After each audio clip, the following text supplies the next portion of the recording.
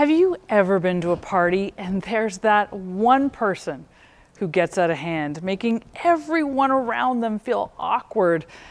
Maybe it's the conversation, the awkward dance moves, or the unwanted guests. Well, that's what happened to me one night in the spring of 2001. And between you and me, I never thought empathy would play such an important role that night. I was just trying to meet some new people, buy some drugs. I'd been at a bar in Eastern Ontario making small talk with a couple of drug dealers I'd met a few hours earlier. It was closing time and I was relieved. I'd been listening to the same stories and the same jokes for hours. And I'd already made a small drug buy, so I was good to go. Now, this is probably a good time to mention that at the time, I was working as the only female undercover drug officer in a large drug unit, and I was a few weeks into an 8-month-long undercover project.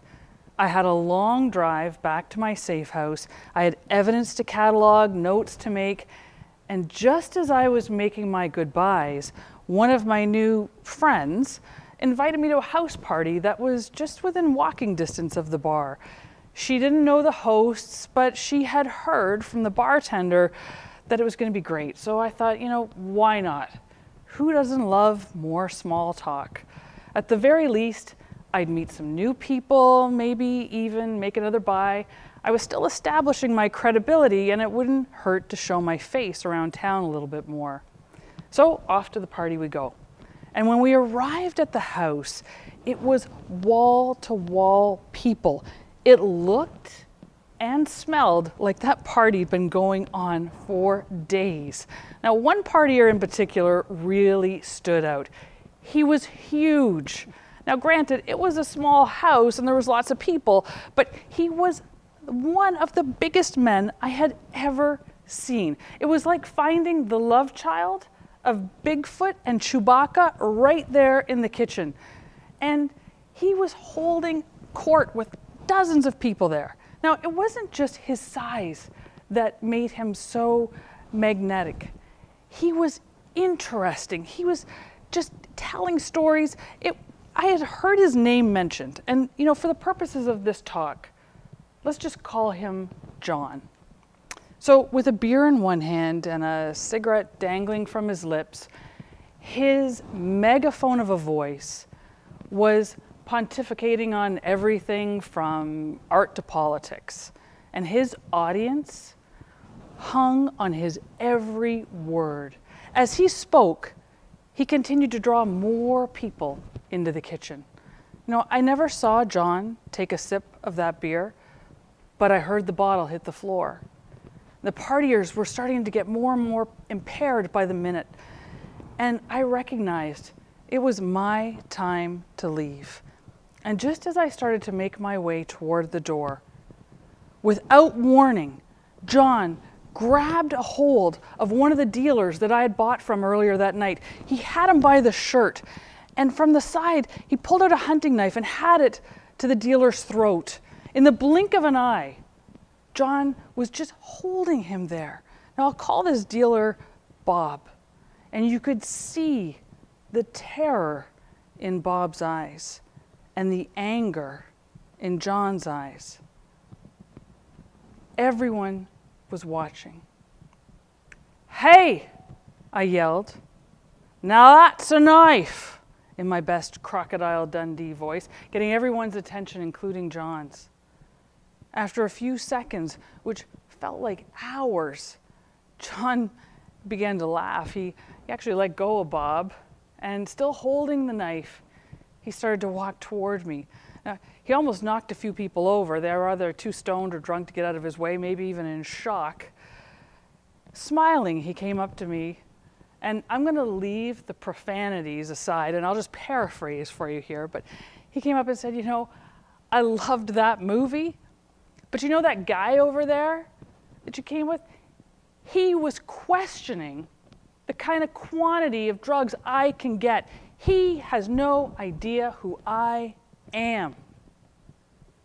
So I asked John who he was, because I knew that he wanted to feel respected, and whatever Bob had said or failed to say resulted in John feeling completely disrespected. So I approached John taking his perspective. A few simple questions, some genuine interest on my part, really communicated by my tone, my body language, facial expressions, resulted in diffusing the situation.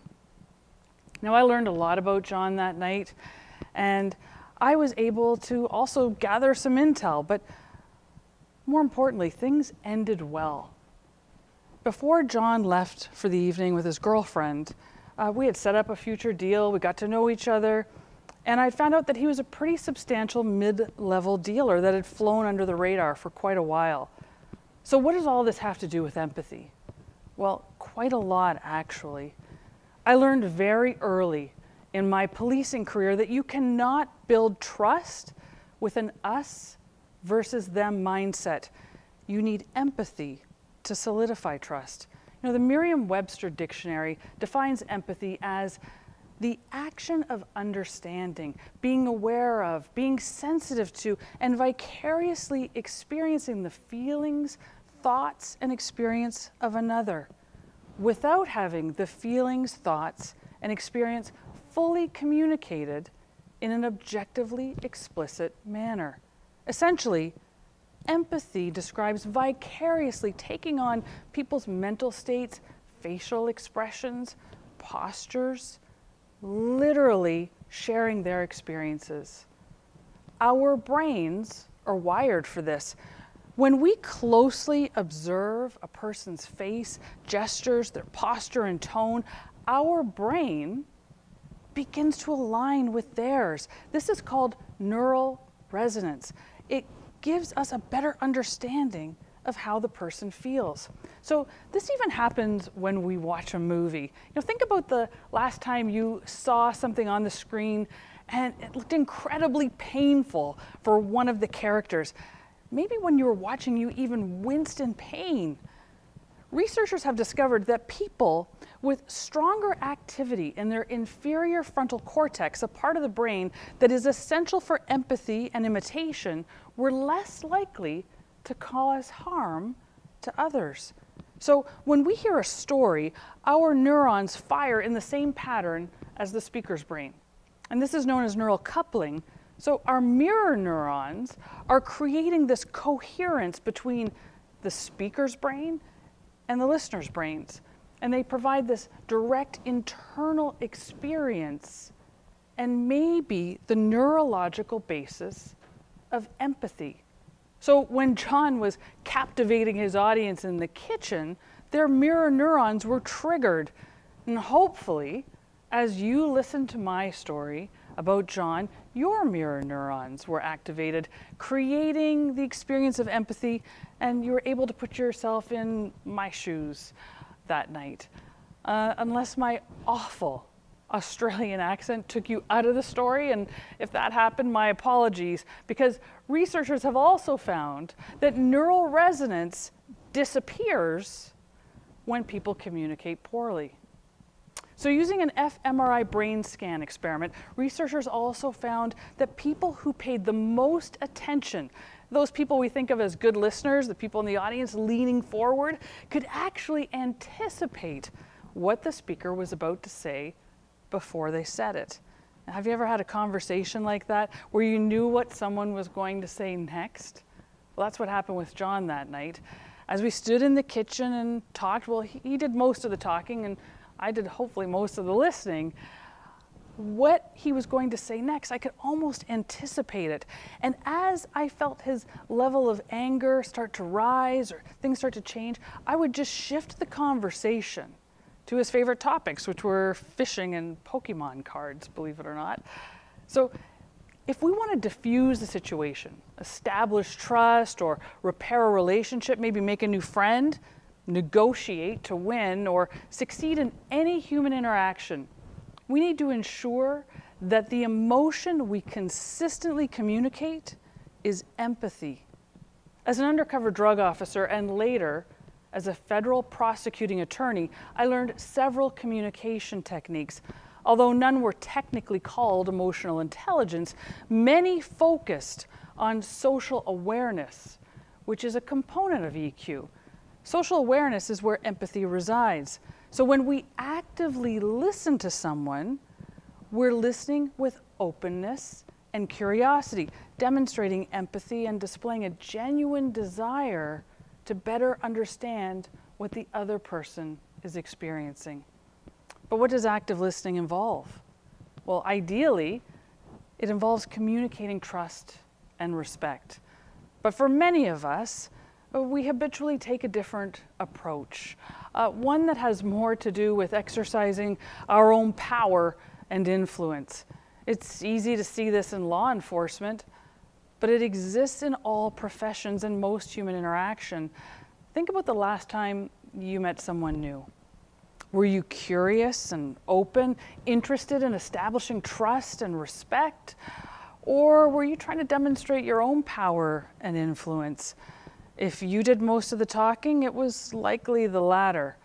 On a flight I recently took from LA to Chicago, just as I was getting seated in the plane, you make that typical small talk. Are you coming in for business or pleasure? Before I even sat down, those were literally the last words I uttered on the flight.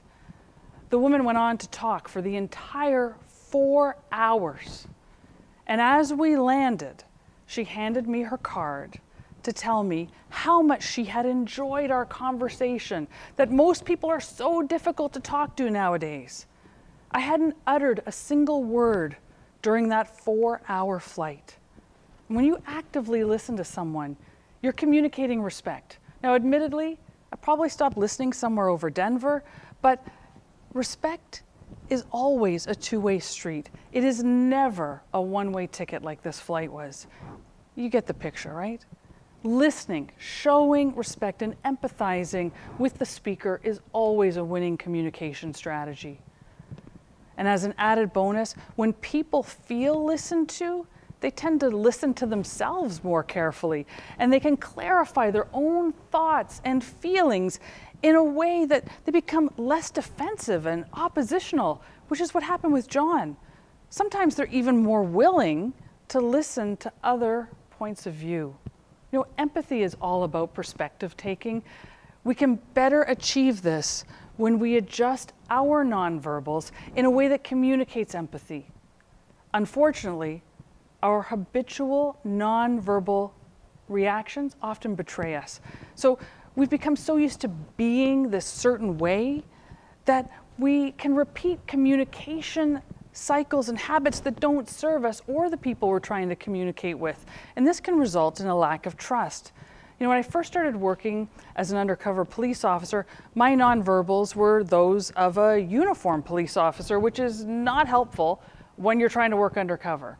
So the way I walked, my posture, the way I held myself, my expressions, all shouted, "I'm a police officer," without me ever saying a word. I'd been in uniform for years, and my mannerisms were ingrained. I had to rewrite my nonverbal communication blueprint, although I'd always thought of myself as an empathetic person.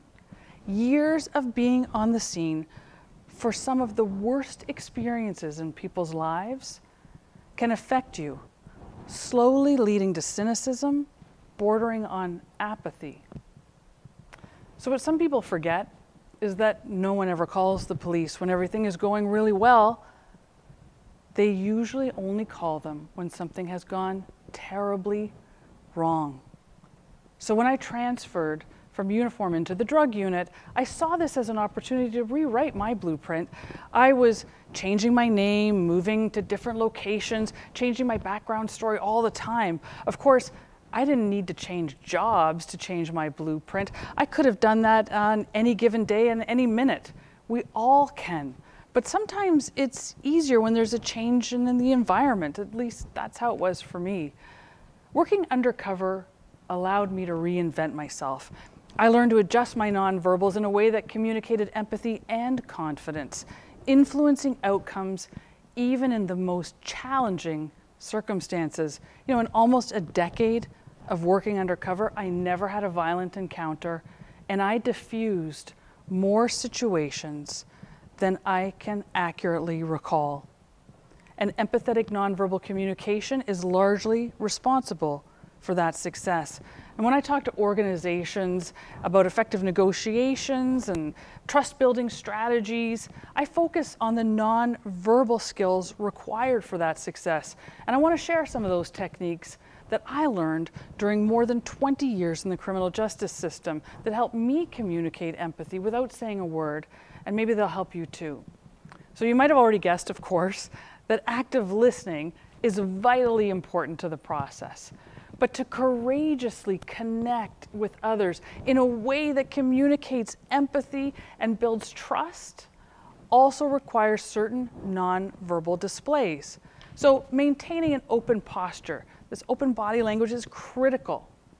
It lets the other person see that we're physically open, even vulnerable. Because really the most vulnerable part of our anatomy is right from the top of our head, right through our vital organs, down our torso. And when we have it covered up and closed off, that communicates something completely different than when we're open and confident, and even exposed and vulnerable. Our open body language signals that we're interested, we want to know more, we're ready to receive. It makes the other person feel seen and acknowledged. Mirroring is another nonverbal technique that communicates empathy. It physically communicates perspective taking, but only when it's subtle and authentic. Have you ever heard that warning, don't try this at home? Well, this is something I actually want you to try at home. Of course, first we're going to do active listening, that's important, and then we're going to subtly mirror body language of the person we're speaking with. Not creepy Simon Says, that might have been fun when we were kids. We're going to keep this very subtle. And while we're doing it, we're going to take slower and deeper breaths. Not like you're at yoga class. Remember, we're keeping this subtle, slower and deeper. And within 3 to 5 minutes, you're likely going to feel a shift in the mood. You'll feel a connection. And when this happens, you can adjust your posture, maybe change how you're standing. So if you're standing with legs open, maybe you'll cross one. You might move where your arms are positioned. If the other person mirrors your nonverbals within 20 to 30 seconds, empathy is being displayed, rapport is being established, and progress is happening. One of the most observable things about each of us is our emotions. And our emotions are communicated verbally and physically to all of those around us. The words we say, how we say them, and the cues our nonverbals or body language signal are incredibly powerful. As Sherlock Holmes is credited with saying, the world is full of obvious things which nobody by any chance ever observes.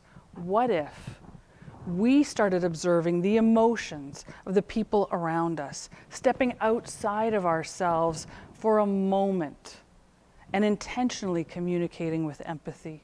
What if we could not only change our blueprint, but what if we could influence the blueprints of those around us, resulting in a ripple effect of empathy and inspiring trust? Thank you.